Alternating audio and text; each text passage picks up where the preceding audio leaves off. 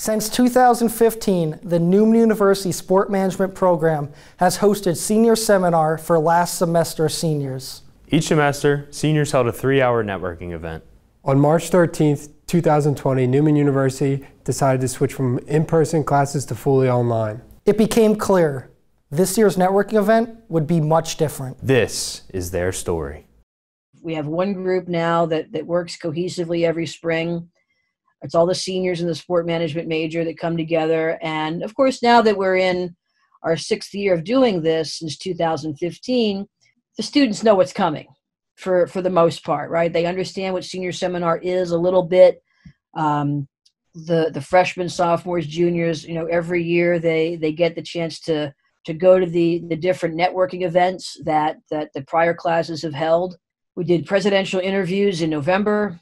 I picked my executive team this year, which was comprised of 3 seniors. This year we had a group of 14 total seniors. And so I picked a executive team of 3, and I let them decide amongst themselves who was going to handle what role. Within the executive team, Colin Blake was the CFO, Marissa Maglino was the CEO, and Dasha Gorokova was the COO. We were doing good. We had our venue secured. We had everything lined up, everything set up in place. We had the date. We had all of our fundraising basically planned. We were doing great. We were off to a great start. Dr. Lanzillo even told us, I'm surprised how great you guys got off to a jump start. You guys are doing awesome. I've never seen a class start off this well. I hope it continues and everything like that. So we were feeling great. We were feeling awesome. And then all of a sudden, the COVID-19 crisis kind of came about, and we were kind of watching the news, and we had separate group chats, and we were kind of just this is something we're going to have to worry about, keep in the back of our minds. None of us ever thought it was going to get to the point that it did. We got the email saying that we were out of classes for 2 weeks. So we were like, okay, no problem. We can move online. We can work through Slack. We'll text each other. We'll do whatever we need to do. We're still fine. Our event was a month away at that point. So we were like, that's plenty of time. I think we'll be good. And then we got the follow-up email. I think it was literally just a couple days after that, and it was yeah, we're online for the rest of the semester. In the New York City area, the number of cases doubling again in the last 24 hours. Tonight, authorities shutting down a street in Boston, transporting dozens of people from the Marriott Hotel directly to the hospital to be tested for the new coronavirus. More signs of the world's biggest economy actually shutting down children home from school. Now, 8 states, as I mentioned, canceling school in their states. Empty shelves across this country at grocery stores. And the shutdowns are engulfing sports, too.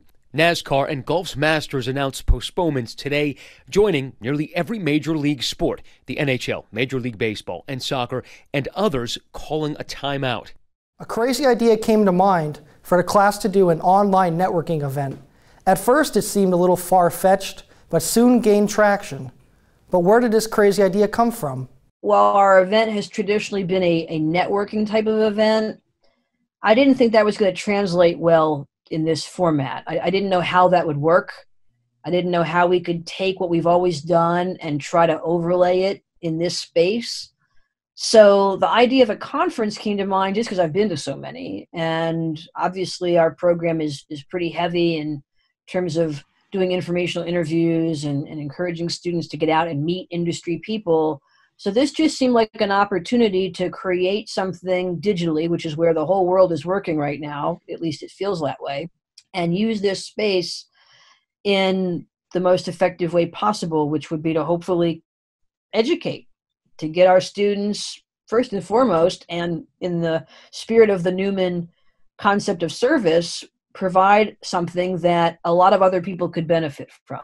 Once the class had their idea, they had 2 weeks to prepare a large-scale virtual conference, and lots of work laid on the road ahead of them. That was definitely stressful. We were all kind of doing all different responsibilities, so we were reaching out to all of our panelists. Our first order of action, we sent out a survey just to see who would be interested in speaking in a panel. So we sent that out to literally all of our connections. We basically just mass emailed people that, and we were like, hey, if you're interested, please fill this out. That way we were just able to gather everyone's information. And our next step was just to figure out the names of the panels and how we were going to group everyone together. Also, we wanted to figure out how many panelists we wanted per session. We didn't have that set in stone yet because we wanted to see how many interested we had. So once we figured out how many we had interested, we kind of just started grouping them together. It was kind of like an open discussion through Zoom, how we wanted to see it, what we pictured it to be like. And then after that, we sent out the confirmation email saying, we selected you to be a panelist. Are you available this time, this date? And then after that, since we were all different moderators for different groups, the moderators kind of took control for that specific panel. I think that reaching out to LinkedIn connections, also kind of putting it on our posts, like making a post about it, I really got the word out, because once you make that public, people outside your network are seeing it. Because if somebody in your network likes it, everybody in their network can see that they like that post. So it kind of made it blow up in that point. But the alumni were definitely the target market in the beginning before we went online, but then it went to kind of everybody. Of course, when you have such a quick and crazy idea, some will be shocked and some will be overwhelmed, and those feelings did arise in class. At first, I was definitely a little skeptical about this online webinar. I didn't know how it would go. I didn't know what to expect and how I would be able to have a role in it, being the director of marketing and communications. However, everyone kind of chipped in a helping hand. Everyone did different things. I think everyone's roles changed a little bit. I wasn't just the director of communications anymore. I was Alex Rucci, just as a member of NUSM 460, trying to make this train keep rolling. And I think that all of us kind of altered our roles and helped out where we could. And we were able to, I think everyone was able to get at least one person in to be either a panelist or participate in the event. And I think that's what really made this event and that train keep rolling. I think everyone had a lot of fun with it and stepped out of their comfort zone a little bit. I think the women in sports was the first panel we got. And then we kind of realized, oh, some of those people are from like Los Angeles. And I was like, oh, well, maybe this could be named national. And then it just got bigger and bigger and bigger and bigger. And then a couple days before the thing started, we were like, oh, this is big. Bigger and bigger and bigger it grew. The class had people register from Los Angeles, Portland, Colorado, London, England, and South Africa. But the day of the event was upon the class, and the nerves began to strike. I was so nervous. I specifically asked that Dr. J would introduce the first panel just because I had no idea what to expect. And on the panel, like the first 5 minutes, Marissa and Dasha texted me like, don't look so nervous. Like, it's going to be okay. Like, you're going to do great. And I'm like, I can't. But like once it started going, 10, 15 minutes in, you forgot about it. And it was basically a conversation with the people. I remember we tried to get on Zoom like as early as we could before it started to like plan out how like, exactly it was going to go. But then once it started, I realized like it was so easy and like conversation. Like we were stressed out, like almost trying to plan out every word. But then it just didn't go like that at all. So it was very like not stressful at all. We had some talking points ahead of time, but people asking questions definitely helped it go smoothly, kept the people engaged. After 3 successful days of panels, the class began to realize what they had accomplished. It's definitely something that's humbling, and it's definitely something I'm proud about. I'm proud for my classmates to be able to be a part of this. I'm proud to be a part of it. Dr. Lanzillo and all of the people from Neumann Media, Professor Mezzi, Sean McDonald, and everyone in the spin room had a helping hand in just making this thing incredibly possible. And it's something I'm glad I had the experience to do, but it's also something I'm glad that I was able to share with other people as well. That just goes to show like how strong our program here is and how like close knit we are, and how like we can, even though we're a small school, we can still put on major events that maybe like big schools they don't even have the opportunity to do so. This event was that it was more fun rather than it feeling like work. We were all kind of collectively bringing ideas together, and the communication was just always there through Slack.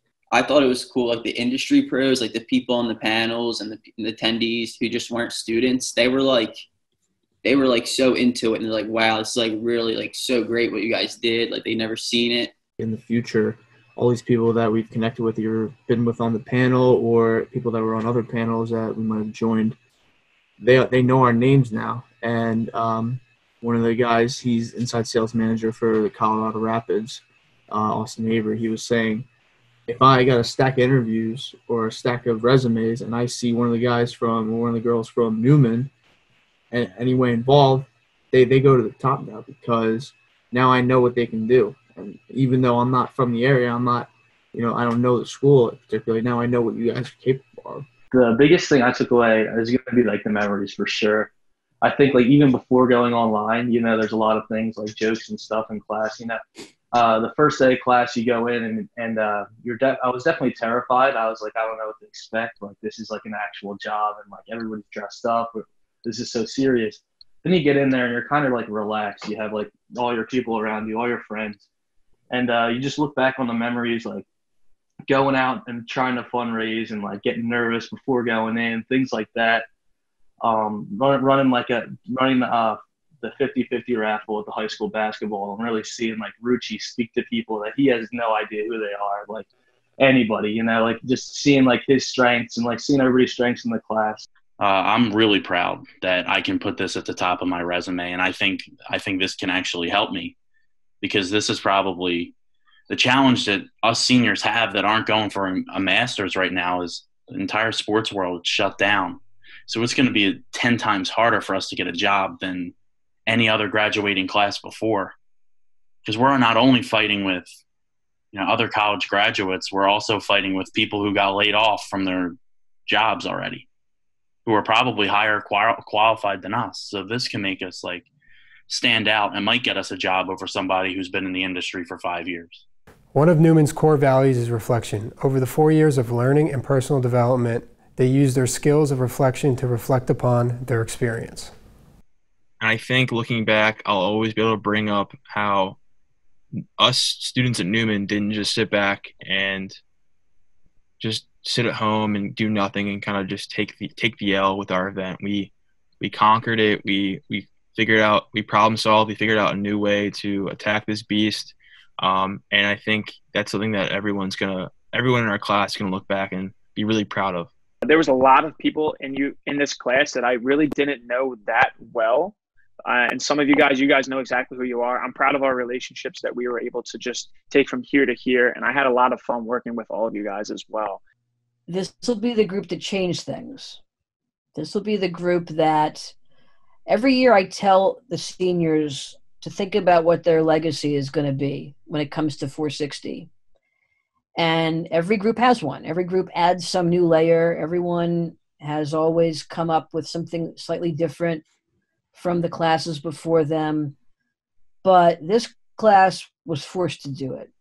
And this class answered that call with incredible dignity and resolve and grit. And I think I'll remember this as the class that left a very different legacy and, quite frankly, elevated the program. We, as upcoming seniors, hope we can follow in the footsteps of the 2020 Sport Management Senior Seminar 460 class. We wish the very best, personally and professionally, to these 460 seniors. Thank you for watching. This has been an Intern TV production. I'm Andrew Golden. I'm Matt Dopp. I'm Jeff Wilson. Take care and stay safe.